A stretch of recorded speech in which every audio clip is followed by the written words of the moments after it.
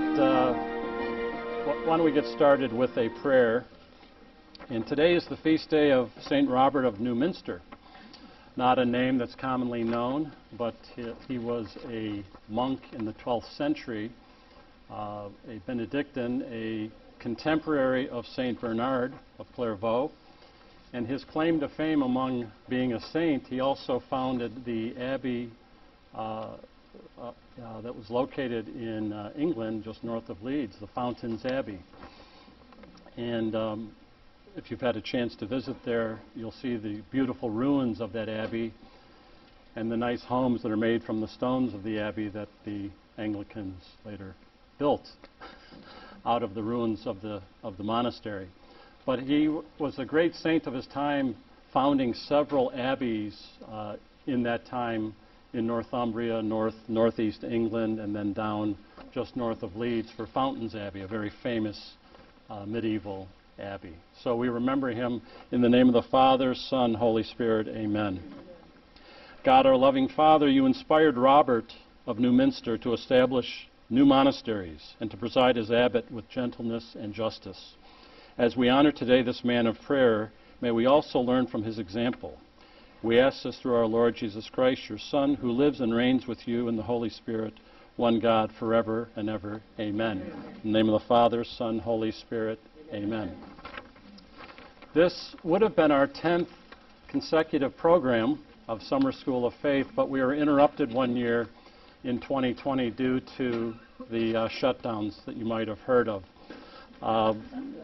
But this is our 10th year of doing these programs, so it's great to be able to keep something like this going, and as long as you all come, I'll keep coming myself, so I really appreciate that. I thought we'd pick a light subject this summer. The Vatican II, the Council, and its aftermath, which is ongoing, as we know. And I picked this because we're coming up on the 60th anniversary of the start of the Council, which started in October of 1962. The planning for the Council obviously preceded that, with John the 23rd announcing the Council in 1959. But the actual Council started in 1962. And so what we will do is review the major documents of the Council, what it actually said, and then how that got developed, perhaps twisted. And my claim will be throughout that we really haven't implemented the full reach of Vatican II, even in our time. So what we'll do is cover in the next 5 classes with these dates. We will skip a week for Independence Day. But in Class 1, we'll cover the Dogmatic Constitution on Revelation, sometimes referred to as Dei Verbum, the Constitution on the Church, the Liturgy, which always draws lots of energy, the Constitution on the Church in the Modern World, and other topics in our last class. You'll note that I also have these little summary statements that I've taken from a work by Matthew Levering, who's a theologian at St. Mary Lake Seminary, to kind of give a quick summary of what the document was about. And we'll see what I mean by persons and propositions, true and false reform on the Church. Active participation in the liturgy was the headline of the document on the liturgy. Nature and grace. In this document, the Church adopts a new posture, if you will, toward the world, away from an isolationist, almost ghetto mentality to an openness to the world which was unprecedented. And some would say astonishingly naive. But we'll get to that. And then the last class after Independence Day is more of a potpourri class of theological themes. Of one of the themes in Vatican II is, how does doctrine even develop authentically in the first place? That might sound like an obvious question, or it might sound like an odd question, but there was true developments that occurred in Vatican II, and we should talk about what constitutes authentic development of sacred tradition and what represents a mutation. or a rupture. And we'll spend time on that idea, and then we'll talk about two examples of development of sacred tradition in the document on ecumenism and on religious liberty, which drew a lot of attention at the time and continues to do so. So with this, I thought I'd start with a quote from St. Basil, whose feast day is next Thursday, oddly enough. But St. Basil lived in the 4th century, a father of the church, a saint, and I thought that I would read this passage to you to kind of get our juices flowing. He's commenting on the present state of the church after the Council of Nicaea in 325 AD. You might recall that council, it's church bell, so that's kind of okay. But you might recall that council. It's better than MC Hammer that I heard you playing the other day. But that council occurred and defined, if you remember, the Nicene Creed that we pray at Mass every Sunday. And in particular, the key expression of how to describe Jesus as divine. Namely, we say consubstantial today. We used to say one in being with the Father. Now we say consubstantial with the Father in the Creed. That's that term that was used in that council, and it was causing controversies and chaos which would continue for hundreds of years. So here's the passage. To what then shall I liken our present condition? And St. Basil is talking about the condition after Nicaea. It may be compared, I think, to some naval battle which has arisen out of old-time quarrels and is fought by men who cherish a deadly hate against one another, of long experience in naval warfare, and eager for the fight. See the rival fleets rushing in dread array to the attack. With a burst of uncontrollable fury they engage and fight it out. Jealousy of authority and the lust of individual mastery splits the sailors into parties which deal mutual death to one another. Think besides all this of the confused and senseless roar sounding over all the sea, from howling winds, from crashing vessels, from boiling surf, from the yells of the combatants as they express their varying emotions in every kind of noise, so that not a word from the admiral or pilot can be heard. The disorder and confusion is tremendous, for the extremity of misfortune, when life is despaired of, gives men license for every kind of wickedness. Suppose, too, that the men are all smitten with the incurable plague of mad love of glory, so that they do not cease from their struggle, each to get the better of the other, while their ship is actually settling down into the deep. And that was taken from his work on the Holy Spirit. Now, some bishops and theologians within 3 to 4 years of the Vatican II Council ending made the observation that if there weren't controversies, they might suspect that the Holy Spirit wasn't present at Vatican II, because there have always been controversies after major councils. And if you consider that Vatican II occurred a good 400 years after the Council of Trent, there had been no major statements about doctrine, dogmas, leaving aside the Marian dogmas. There had been no, quote-unquote, updating, accommodating the times authentically.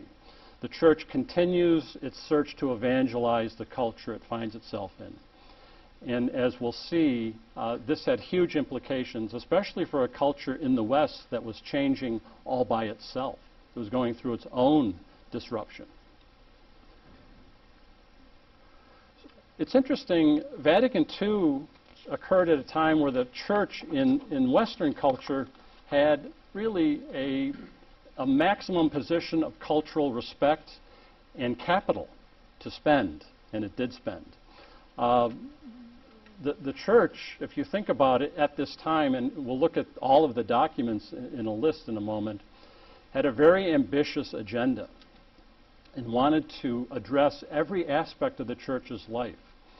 This is an unusual position the Church had rarely been in. Most major councils were addressing specific doctrinal issues. If you go back in time, Vatican I addressing papal infallibility. Council of Trent was very broad and sweeping, but it was fending off Protestant religions. If you go back further, the councils were very specific, defining different points of doctrine. Vatican II was unique up to this point in addressing the broad sweep of how does the church evangelize contemporary culture. A very ambitious agenda. And the church couldn't pull this off if it didn't have the confidence it had in itself of full schools and churches and seminaries, hospitals, respect in culture. Just consider the movies that were made in the 50s and 60s in this country, whether it's Ben-Hur or The Robe or Keys to the Kingdom with Gregory Peck. The respect Hollywood had for the Catholic Church was significant in contrast to what started happening in the 70s and then continued from there.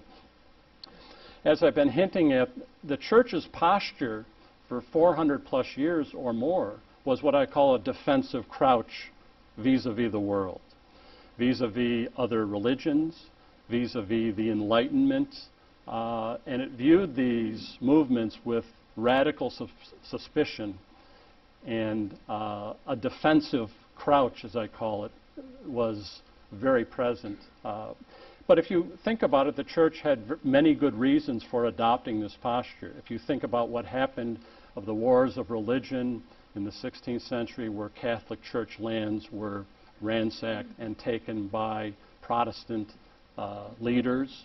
I mentioned, ironically, the founder of Fountains Abbey. I'm not kidding, when my family visited there and our descent down to the Abbey, you could see the same stones in the foundations and layers of these wonderful Anglican homes, because Henry VIII gave free rein to those princes who were associated with him to ransack those monasteries, take the valuables, and build homes. And you can still see those homes to this day. So the church had very good reasons for feeling defensive on its back foot vis-a-vis culture and the inroads that Protestantism made by force. The French Revolution, where you have really the rise of a godless secularism. And if you've read about the French Revolution, you know of all the atrocities that occurred, whether it was in Notre Dame, vandalizing and causing sacrilege there, dumping all of the kings into the Seine River. Many were buried there in Saint Denis, the cathedral there. You have French troops taking Eucharistic hosts, using them as cannon fodder and shooting them across fields. You even had Pope Pius VI, who was captured by the French and died under the care of Napoleon in prison. So the church had reasons for looking with suspicion at all of these movements. What has happened up to our time now is what I call the Enlightenment has kind of run its course and has collapsed into kind of what I call a Dewey theism of the divine self now, stripped of any allegiance to the truth, the natural order of things. What is truth in any objective sense? It's my truth, your truth, everyone's truth, and they may coincide, they may not. And so this is where we've kind of collapsed to, it's the Dewey theism of the Enlightenment is just kind of like a prick balloon. It's really always been all about us. The loss of the Papal States in 1870 created more of a defensive reaction in the church as well, which was ultimately resolved in 1929 in the Lateran Treaty, leaving the Vatican State as just kind of a remnant and no longer relevant in political affairs, which it had become, we could argue, too relevant in its history. I should mention Vatican I, which was in 1870, ended prematurely because of the troops that were surrounding Rome at that time, and so the bishops and cardinals skedaddled, and they only were able to define papal infallibility, if you may remember that. The Pope infallible on faith and morals when he declares the doctrine to be held definitively, universally by the entire church. They then had to get out of town. That created an odd papal-centric view of the church for 100 years. People thought they equated the church with whatever the Pope said. Some bishops that were famous and well-known and priests said they preferred to have a papal bull served every morning with their breakfast. So that what began to emerge in the church in the late 19th century out of this defensive crouch of 400 years was this papal-centric understanding of the church, which will be developed and frankly corrected and added to in Vatican II when we talk about the church. So keep that in mind. So back to Vatican II now. The 1960s started as a decade of optimism. Europe was climbing out of the ruins of World War II. There was peace and prosperity for the most part in the West. The Soviet menace had been defined, and obviously there was a Cold War, but there was peace and prosperity for the most part. We had Catholic leaders running major countries. In France, Charles de Gaulle, Konrad Adenauer, a devout Catholic in West Germany, and then we had John F. Kennedy as a Catholic.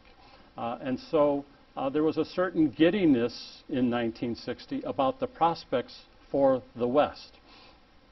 But as the decade progressed, as I mentioned, a darkness began to emerge, whether it was the assassinations of Kennedy or Martin Luther King or Robert Kennedy, the civil rights struggle, Vietnam, the rise of the drug hippie culture, the sexual revolution, a huge disruptive force, government policies that destroyed family formation, particularly in major urban settings, with the quote-unquote war on poverty, which was obviously lost. The Pill, which came out in 1965, a very famous book by a Catholic, in quotes, physician named John Rock, arguing for the use of the pill in marriage to regulate, prevent childbirth. On and on. The arts, music, literature, all reflecting the mood. Some wonderful things were produced in this era, of course, but also a darkness continued to assert itself. And if you walk through museums of today, you see this, particularly in the modern museums in, say, New York City or even in downtown Chicago. It's a moonscape in terms of artistic value, and actually much of it is pornographic. So the arts reflect culture, and culture produces the arts. So this cultural tsunami could not but affect the church. I remember walking the halls of the seminary. The pictures still might be up, but in one of the buildings they have the class photos of all the classes going back to when the seminary started. So 1921 maybe was the first class, and they all go every year, a new class. And somewhere around 1969, 70, the haircuts get really bad, the sideburns get really long, beards, kind of the weird grin. And it's interesting, you have military-style haircuts all through the 40s and 50s, 60s, and then somewhere 69, 70, you know, it's like if you were just visiting from another planet, you'd say, what happened to the grooming? Well, the 60s happened. So we'll continue then. In case, and I think we've got a group here that is on average older than the 8th graders that were in here earlier, but many of you lived through this directly, and not just by reputation or you read a story about it. But this is the impact of the tsunami of the 1960s. And I won't dwell on this too much, other than if you look at the decline from 1970, and this started probably in 1968 actually, a 41% drop over the last 50 plus years, and those, it's obvious. But it gets more interesting. In religious orders, the drop was much more precipitous and extreme. And if you think about it from a demonic, diabolical point of view, if you're going to destroy the church, you're going to start with the infantry. You're going to start with the troops on the ground.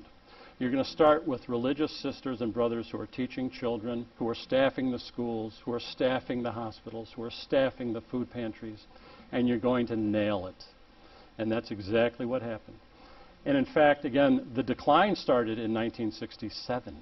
If you look at the data from the official Catholic directory, religious orders started shedding members for the first time in their histories in the late 60s. You know, again, this is gloomy, but if you, and this is all in your deck if you receive this. Interesting, the Catholic population has increased. Adult converts has increased. Former Catholics have increased significantly.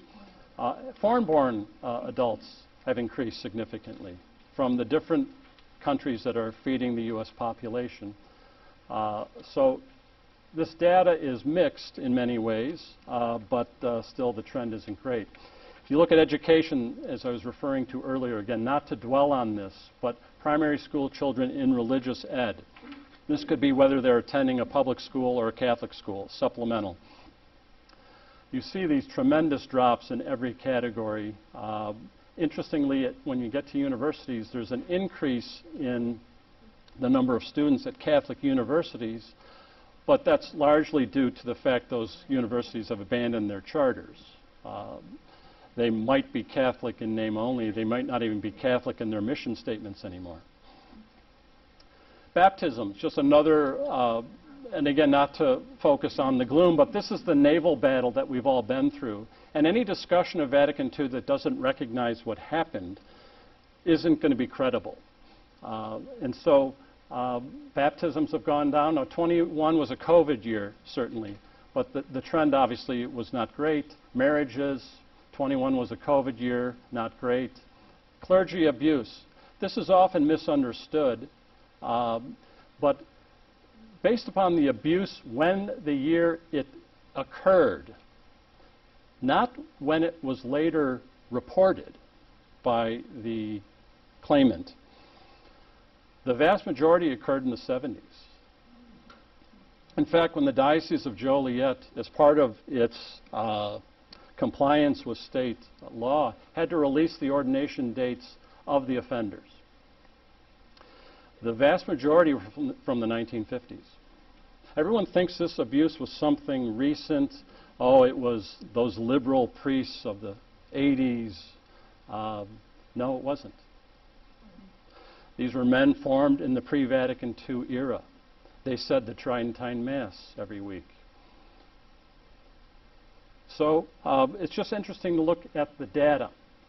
So as we get to it, why did Pope John, St. John the 23rd, call a council in the first place?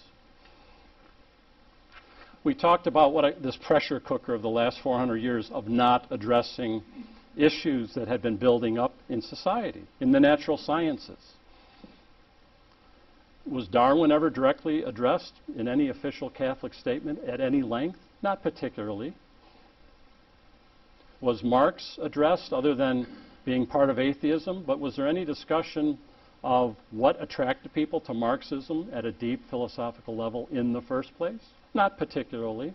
There were papal statements about the evils of Marxism and atheistic communism.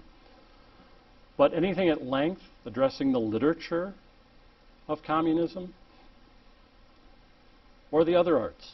Not particularly. So the church had kind of isolated and ghettoized itself. It was speaking to itself in many ways. We had two massive attempts at suicide in the West in the 20th century. World War I, World War II, fought in largely Catholic Christian countries. Can we go on with business as usual, with tens of millions of people killed in those wars, with carnage never seen before? Do we just continue? John the 23rd didn't think so, and many others like him didn't either.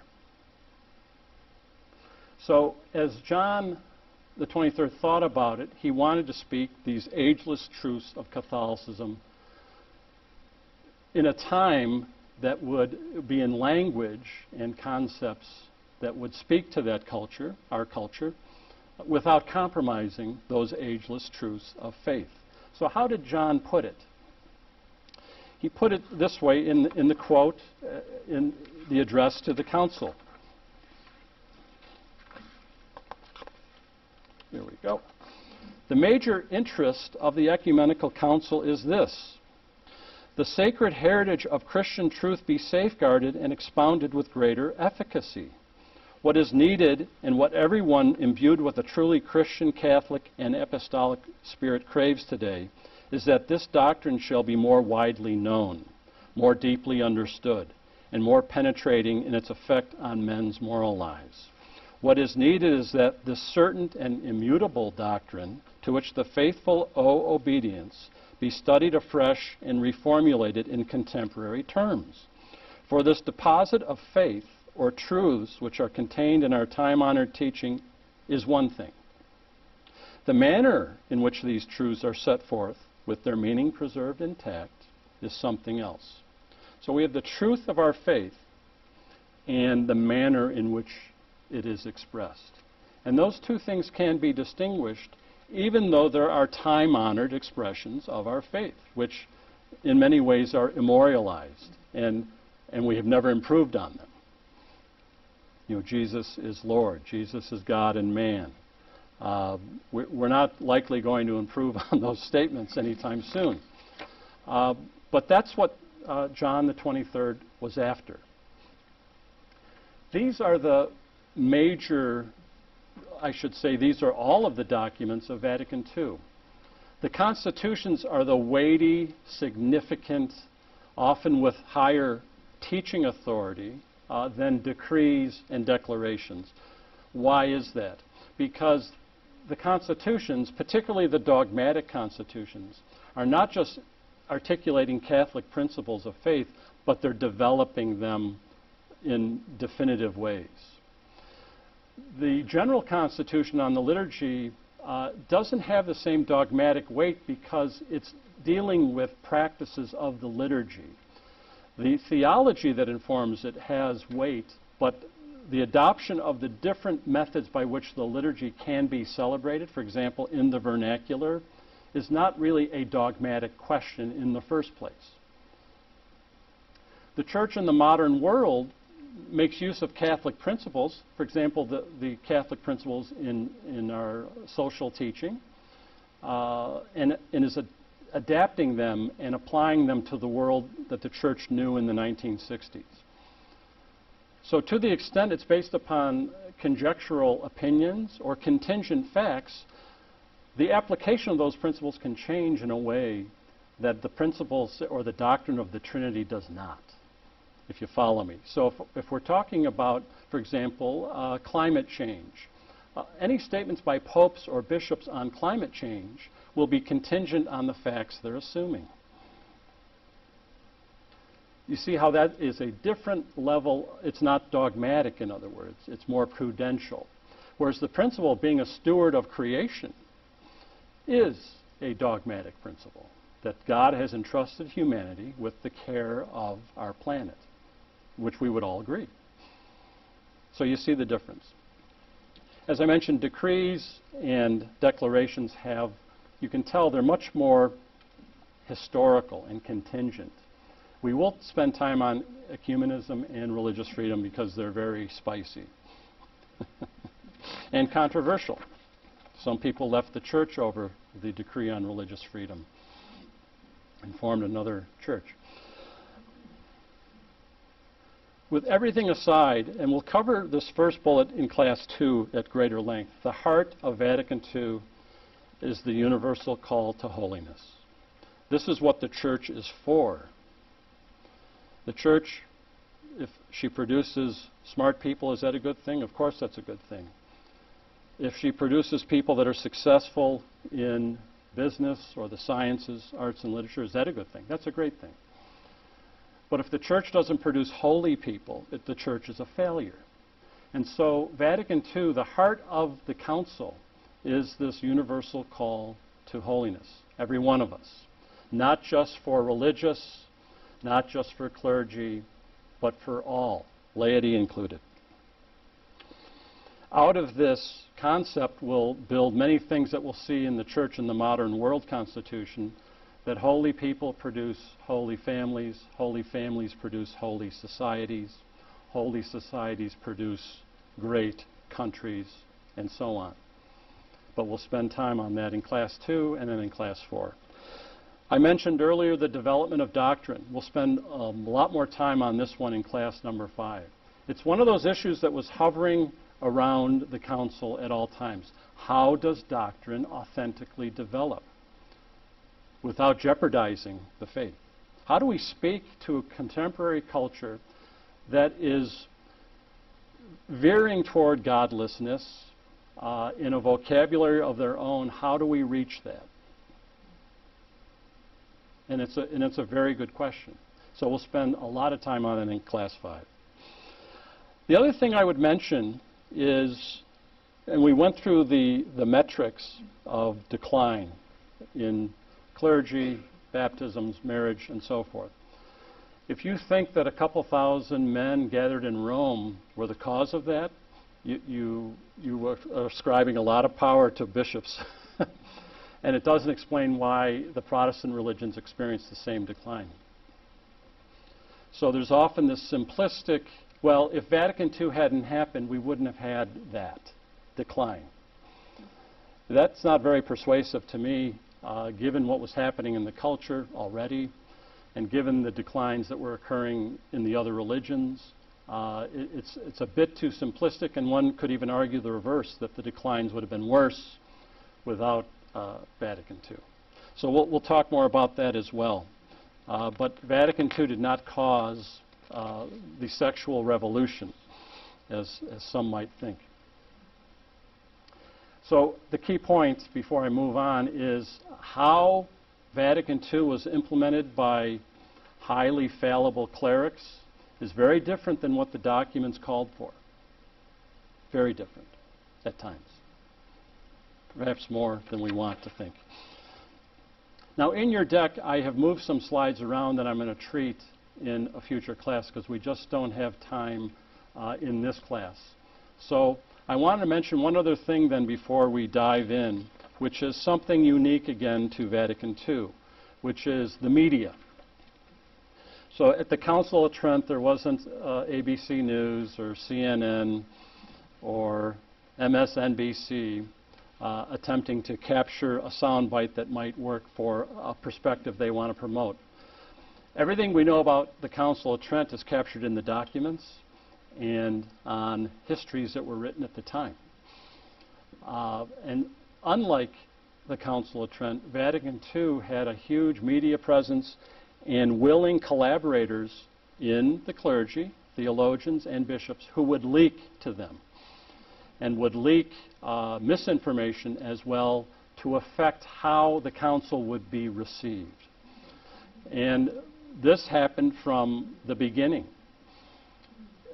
And you can see why the church leaders would be caught short by this. That they weren't ready for the level of subterfuge, of chaos that was being sown even while the council was in session.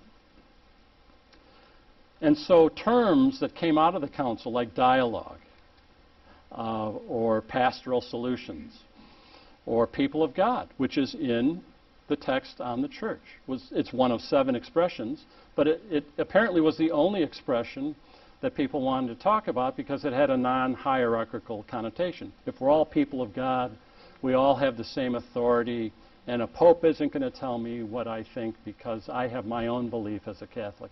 This was common currency in the air during the council even. Autonomy, freedom of conscience. The decree on religious liberty was used to say, well, Catholics have religious liberty too within the church.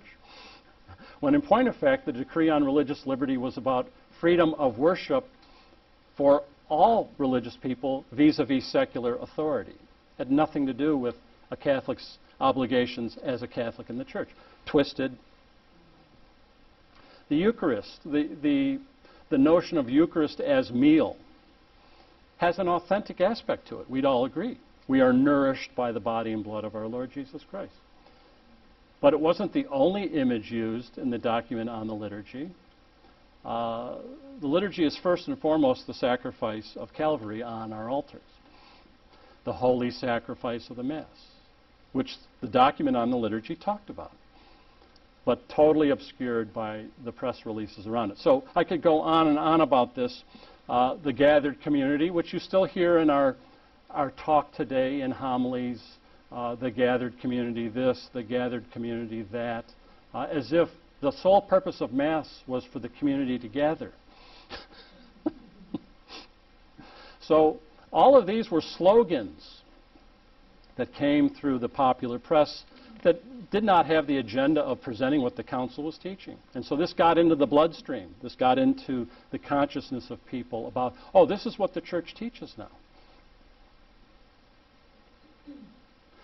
Just a brief bibliography. I would like to point out two texts. This Introduction to Vatican II by Matthew Levering, who's a professor at St. Mary Lake Seminary, is very good. It has both a historical aspect and a theological depth to it, which you will enjoy. The other one is Father Blake Britton, who's associated with Bishop Barron, and has a wonderful book from the perspective of a pastor who has turned around parishes that were financially in trouble, no one attending Mass, to financial surpluses and full attendance at Mass. And he talks about how he implemented Vatican II in those parishes. So you get an implementer's perspective, not just a theological perspective. I should mention by 1968, with the student riots in Europe, the jig was up for many of the leading experts at Vatican II, Pope Benedict being one of them, as an expert at the council, and many like him, Henri de Lubac, Yves Congar, even Hans Urs von Balthasar. All of these innovators whose thinking and writing was reflected in the text of Vatican II, by 1968, they had seen the chaos, and they said, we got to reel this back in. And in many ways, it was too late. So this didn't get its second I remember reading this when I was a student in the early 80s, but there wasn't a reprint of this until Ignatius Press in the early 90s. It was just ignored for like 20 plus years. It's a fantastic book. So let me move then to the theology that Dei Verbum was after, the Constitution on Revelation that we're now going to talk about. So I brought with me a catechism from 1876. I got this at a used bookshop several years ago. And I want to make a contrast with what I say here, which is up to Vatican II, the Church's teaching style was clarity. It was clear. Everyone knew what we believed as Catholics. Absolutely. And you might remember that my header for this section was persons and propositions. And you'll see what I mean by that in a moment. But the Baltimore Catechism, you have a copy, I have a copy. It's dog-eared, it's worn. I love reading it over. And it emphasizes clarity. And you know what the faith is when you read that. Let me read from, this is it's entitled A Full Catechism of the Catholic Religion. And the copyright is 1876 in New York. And there's even some prayer cards here from like 1883. But here's how it starts. And trust me, all the catechisms that were regional before the Baltimore Catechism was started in 1885, it drew from, you can see the influence of this catechism on the Baltimore Catechism. The opening chapter is on the end of man. For what end are we in the world? Answer, we are in this world that we may know God, love Him, and serve Him, and thereby attain heaven. Next question, what is heaven? Heaven is a place of eternal and perfect happiness. Next question, are not then the things of this world intended to make us happy? Answer, no. The things of this world cannot possibly make us happy. Why cannot the things of this world make us happy? Because all earthly things are vain and perishable. And because man is made for God, and for everlasting happiness. And so it just goes on in questions like this. Then it'll go to the sacraments, it'll go to the commandments, it'll go to the virtues. It has the advantage of being concise. But it's missing something, isn't it? It's missing a culture that may not respond to that method of instruction. This is an instruction where you're already preaching to the choir, so to speak. I already have you captive. You're in the ghetto with me. You're just ignorant, and we can remedy that. And so are we evangelizing a secular culture with this kind of approach? And the answer is probably not. This has clarity. It's suitable for children, certainly. But the culture isn't just peopled with children. It's peopled with people who have real questions, real doubts about many things that are fundamental. So, as I put here, faith as conceptual instruction of propositions, and less as discipleship, based on a summons from a person who is truth and love. That's a little different approach, isn't it? Person. And theologians, particularly in the German Romantic movement of the 19th century and early 20th century, began writing in these terms of what is the exact sequence here? Do we believe a person and then what they say? Do you believe what anyone tells you? Do we not, in our own experience of belief, first come to a person who we trust and love, and then we listen to what they have to say and believe it? Especially in a culture that is losing faith, it may not be as convincing arguments from the jump or formulas from the catechism in question and answer form. Is not a person behind that summons of faith that we feel in our gut? And so this is the first headline from the document on Revelation. That Revelation, the Word of God, is first the person of Jesus Christ. And as Catholics, we've always felt a little uncomfortable with this kind of talk. Do you have a personal relationship with Jesus Christ? We hear that from, the evangelical preachers, and we're kind of like, well, that's kind of ham-fisted, to put it that way, isn't it? That's kind of gaudy, and you're embarrassing me. Stop it. Well, wait a minute, though. Aren't they onto something? Will you die for a proposition? Will you die for an argument? Will you love an argument? So there's this disconnect that seemed to had emerged over the centuries about persons and propositions. So the headlines from the document are, Revelation is first someone telling you something. Sounds obvious. But you'll listen to the message after you're convinced of the someone. And that someone is our Lord and Savior, Jesus Christ. So I'm going to listen to him. In fact, it's a full-on encounter, especially if I witness miracles. He did stuff that made me believe in him. I didn't believe in him based on what he said. I believed in him because he made the paralytic walk. He raised Lazarus. He rose from the dead. That's what our faith is based on. So as I put here, we act our way and think our way into belief. And as I mentioned right above it, the propositions, the catechetical formulations are helpful because the more I know, the more I will love that person. But I have to start with the person that I love. And then I want to know more about him. Each of you who are married, hopefully you are interested in your spouse's family. Did you say, no, I don't want to meet them? They're not you. You get to know them better through their family, doing things together. You get insights because you love them. And so knowledge deepens love. It's not opposed to it, but we don't equate love and knowledge either. You love your children. Do you love a picture of them? Well, it reminds you of them, so you have photo albums and so on, but the picture is not your child. If the police knocked on your door and said, your child is missing, we need a photo to find them, would you say, no, you can't have it? I'd rather have my picture. No, because the picture is about portraying the child. It's not the child.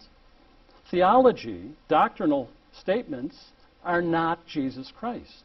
Obviously, they're words on a page. They're knowledge about Jesus Christ. But would you hold on to your books as, I'm not giving them up? No, you love a person. Theology makes that love grounded, anchored in the truth.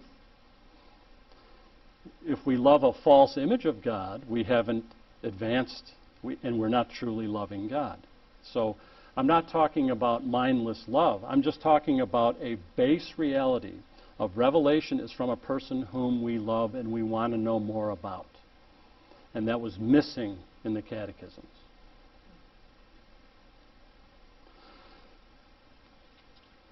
The document then spends lots of time on what is the relationship then if revelation is from a person who we love. He has spoken to us. How has he spoken to us? Through sacred scripture, the Old Testament, the New Testament, and through the sacred tradition of the church in every age, clarifying a point of faith and morals definitively. And there's this other aspect called the teaching magisterium, which we will now get into. But the headline here is that we breathe from two lungs. We're not people of the book only. We don't even say the book was found in a forest or was dictated to an individual in separation from a community with no communal verification. The last point, which the document describes, which we'll read about in a moment, is that the Old and New Testament are a work of sacred tradition. Obviously, they're a work of the apostles and the communities associated with the apostles. Sacred Scripture didn't just fall out of the sky. We don't even have copies of the original manuscripts from the hand of the writer. What we have are translations and editions. So we'll get to this more, but to claim that my faith is based upon the Bible implies, well, your faith is based upon the institution that put the Bible together. Also emphasize the use of Scripture in the liturgy, which we'll talk about in Class 3. Here's a passage from this Introduction to Christianity by Pope Benedict when he was then just Father Ratzinger teaching in Germany. But it emphasizes this point of the I and the thou. And here we go, which is namely that revelation and our response in faith is a dialogue. Are you really he? This question was asked anxiously in a dark hour even by John the Baptist, the prophet who had directed his disciples to the rabbi from Nazareth and recognized him as the greater, for whom he could only prepare the way. Are you really he? The believer will repeatedly experience the darkness in which the negation of belief surrounds him, like a gloomy prison from which there is no escape, and the indifference of the world, which goes its way unchanged, as if nothing had happened, seems only to mock his hope. We have to pose the question, are you really he? Not only through honesty of thought and because of reason's responsibility, but also in accordance with the intrinsic law of love, which wants to know more and more him to whom it has given its yes, so as to be able to love him more. Are you really he? In the last resort, all the reflections contained in this book are subordinate to this question, and thus revolve around the basic form of confession. I believe in you, Jesus of Nazareth, as the meaning of the world and of my life. So how did the council talk about revelation?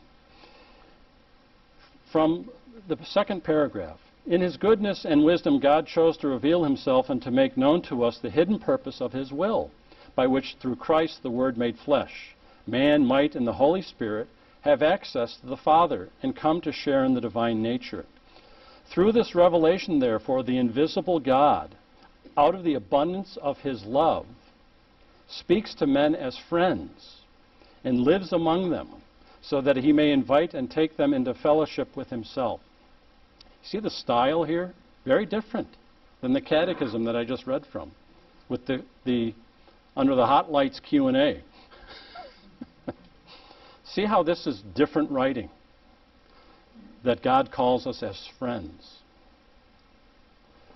This plan of revelation is realized by deeds and words, not just propositions, but actions, having an inner unity.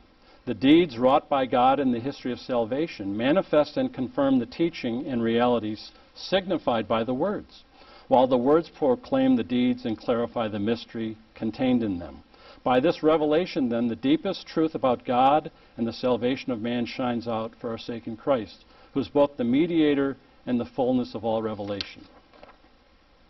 So, the whole schema of the document is God speaks a word. In the beginning was the Word. The logos in Greek, where our word logical comes from, or all the ologies come from. Theology, biology, zoology, study of. The rationality of God is first. Interesting in literature, if you remember the Faustian myth of Goethe, an 18th century German romantic poet, in the beginning was the deed, action, power. Did the church start engaging German romantic literature in the 18th century? It was starting. What was starting? The glide to secularism. In the beginning is not order, not the word, not rationality, but power. These themes will be taken up. People who read this and take it seriously and want to do something about it will characterize the 19th century and the 20th century, and they are not a friend of humanity. So, in the beginning was the Word. God speaks a word. This word becomes flesh and comes and teaches and ultimately performs a redemptive act of rising from the dead. Victory over sin and death. The Word, that Word sends the Holy Spirit, the Paraclete, which we just celebrated at Pentecost. That Holy Spirit then launches the apostolic mission of the church, and so on. We are evangelized, face to face. When we talk about adoration, which is the heart of the liturgy, there's a Latin word for prayer, orare, ora, which has an earlier derivation from mouth. We are mouth to mouth with God in adoration. We are face to face to God in revelation. A God without conceptual content is unknowable and therefore unlovable. As I said last year in the class on Buddhism, no one loves Buddhism. You endure Eastern mysticism. You don't love it. You might go into hot yoga feeling great. You leave droopy and sweaty. And a God who's not a person is unlovable, and then in the end not really worth knowable. At the end of Philip Marlowe's Faust, when he had made the deal with the devil to become a successful university professor, at the end, when the devil is taking him away, he says, "Take my books." He's still negotiating. So in the end, his love of knowledge even is, when it gets right down to it, if you take my books, can I stay? So there's a subjective element and an objective element to our faith. There's a subjective appropriation, our response to this encounter with a person, the divine person of God in Jesus Christ. But he also has plans for us. And so there's objective content to what he would like us to know in faith and do. So what am I getting at? The subjective element is the divine thou that confronts, encounters, summons all of us in the garden of our conscience. There's no escaping it. God can run faster than we can run away. In fact, he pursues us, and we, more times than not, are in flight. So that's the subjective encounter that we all have with a person. If I break a speeding law coming over here, how bad do I feel about that? Because is that hurting a person? Not particularly. If I kick someone in the shin, I'll feel bad about that because I hurt a person. So behind law and the twinge of conscience when we violate the law, a commandment, a law of morality, there always stands a person, unlike traffic laws or keep off the grass signs. So what's the objective element? The objective element is the content of faith as proclaimed by the Church. In her councils, in her catechisms, in her teachings, the things that we are asked to believe as Catholics. That's the objective element. And Pope Francis recognized this. From his first encyclical, Lumen, everyone forgets he had a first encyclical before the others that followed. He was actually finishing an encyclical that Pope Benedict had started. But in any event, quote, "It is impossible to believe on our own. Faith is not simply an individual decision which takes place in the depths of the believer's heart, nor a completely private relationship between the I of the believer and the divine thou, between an autonomous subject and God. By its very nature, faith is open to the we of the Church." This is really the authentic sense of community. It always takes place within her communion.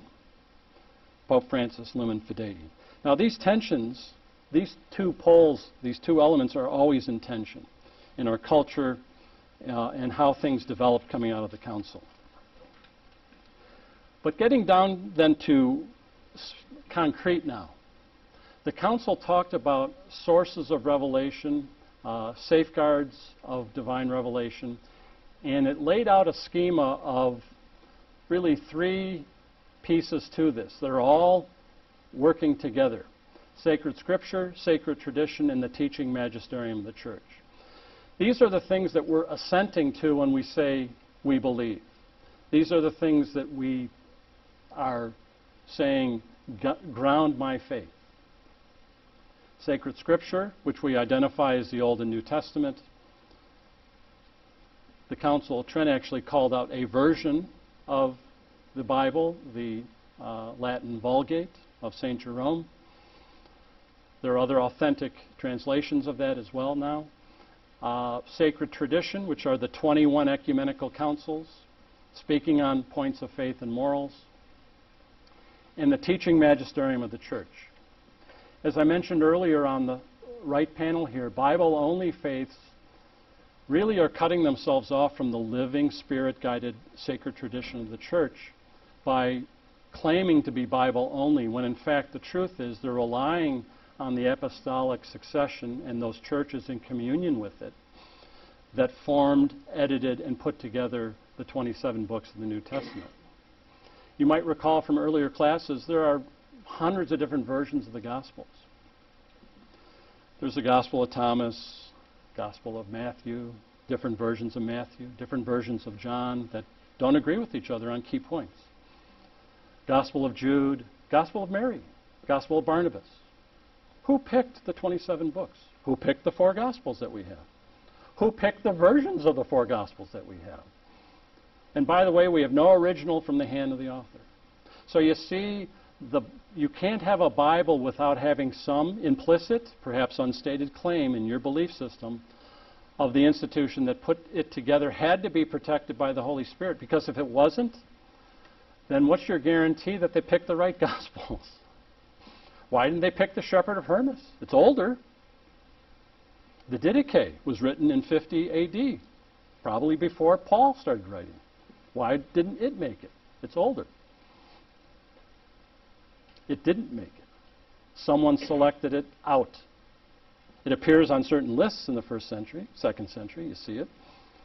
certain canons, but it took bishops with apostolic succession saying it's these four Gospels, St. Irenaeus being the most obvious example, Bishop Leon, 170 AD. So Bible-only faiths are actually relying on the Catholic apostolic succession. And the document points this out. So I've been talking a long time. I thought we might need a brief little intermezzo. But I thought you might enjoy this. And at least it's a palate cleanser from a slide that has lots of bullet points on it. But it's a picture of perhaps someone in a Protestant camp, summer camp, saying, right here is where our movement came along and got the Bible right. Thank you for laughing.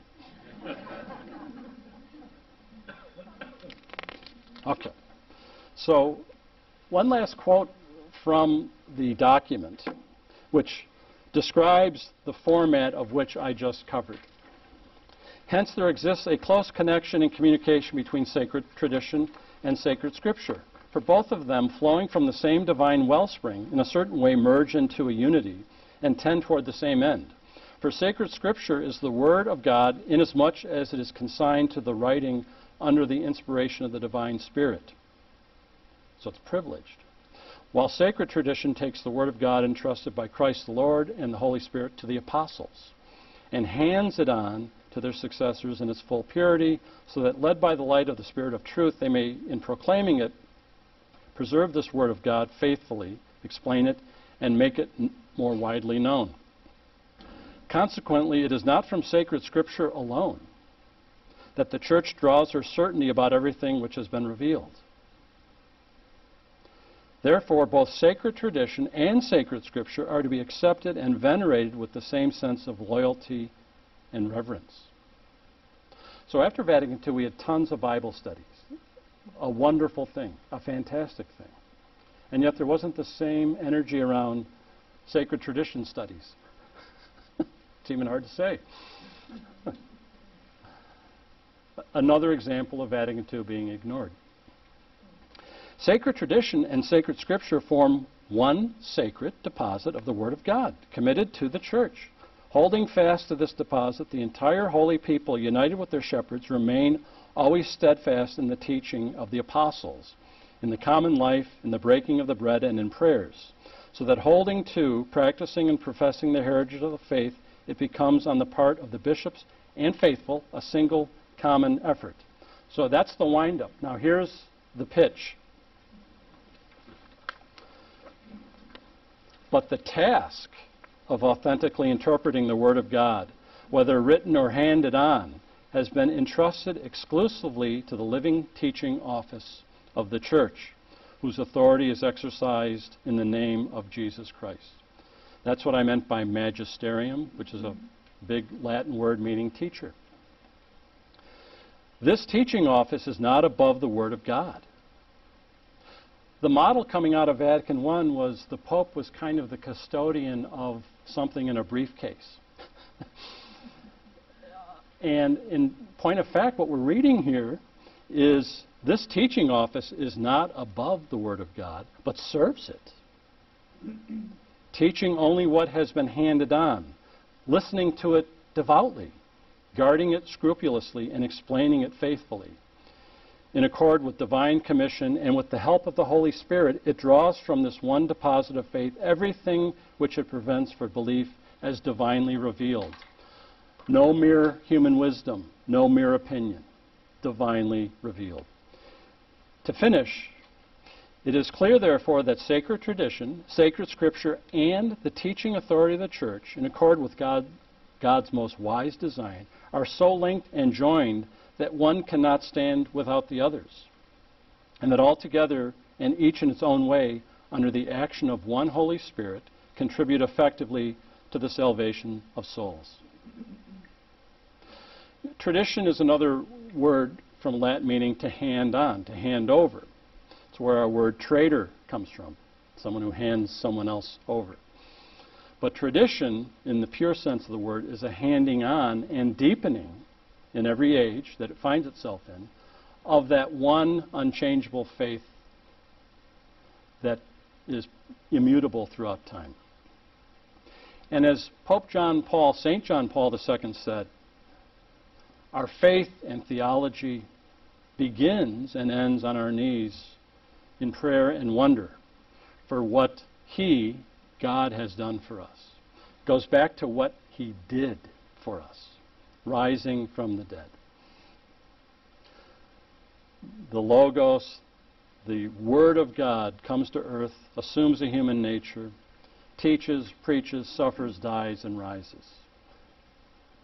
That truth of our faith is where we begin and end, on our knees, as St. John Paul II wrote. So that's what I had for tonight. The key point to take away is that revelation is not merely catechetical instruction, but it is an encounter with a person who calls us to a deeper relationship with Him. And the problem with this being fully absorbed is in the aftermath of Vatican II, the religious education of young people faded away. So that even hearing this today is hard, because the educational system is so poor now that we need a little more catechism because we don't even know the what on a basic level. But you see what the council was after in the 1960s. From a position of confidence, people knew their faith back then. Let's not forget the person behind what the faith is. But in the tsunami that happened after the council, all of this got washed out to sea. People don't even know what anymore. They're very much into the subjective. How do I feel? How do I feel about that doctrine? Thank you. No, thank you on that. Oh, thank you there, yes. Oh, no. And so the subjective element is in high form now. But the latest Pew research, which stunned, I think, people, certainly stunned Bishop Barron, they surveyed church-going Catholics and non-church-going Catholics. So the survey found that 50% of people who were baptized Catholic didn't think the real presence in the Eucharist was a teaching of the Church or true. You said, well, okay, those are people who have been away from the faith. Maybe they never had a religious education. Then they surveyed weekly Mass attendees. Guess what the percentage was of belief in the real presence in the Eucharist? 41%. 59% don't believe in the real presence who are in the pews every week. 59%. So this message of Vatican II is an important message that we're still climbing out of the naval battle, out of the rubble. And just knowing what is the faith needs to be re-emphasized. We've got the personal dimension down. We do nothing but therapy of the self these days. We got that nailed. As the child once said, do I always get to do what I want to? and so too, we need content today, would be my corrective or adder to Vatican II. Is that yes, discipleship is that personal walk with Jesus Christ. But we would be kidding ourselves and ignoring the last 50 years if we didn't also recognize that we need authentic catechetical instruction. So that's the document. We have a few minutes for questions. I've done a lot of talking, so it's time to turn over to the Q&A. So anyone have comments or questions?